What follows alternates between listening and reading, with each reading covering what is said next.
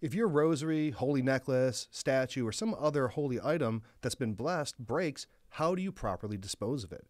The Catholic Church teaches that you should not just simply throw it in the garbage, but you should treat it in one of three ways, either burning it, burying it, or pouring it directly into the ground.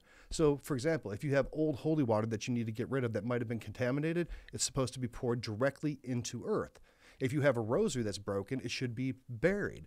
Or if you have a holy item that's a cloth, a linen, or maybe the palms from Ash Wednesday, those should be burned.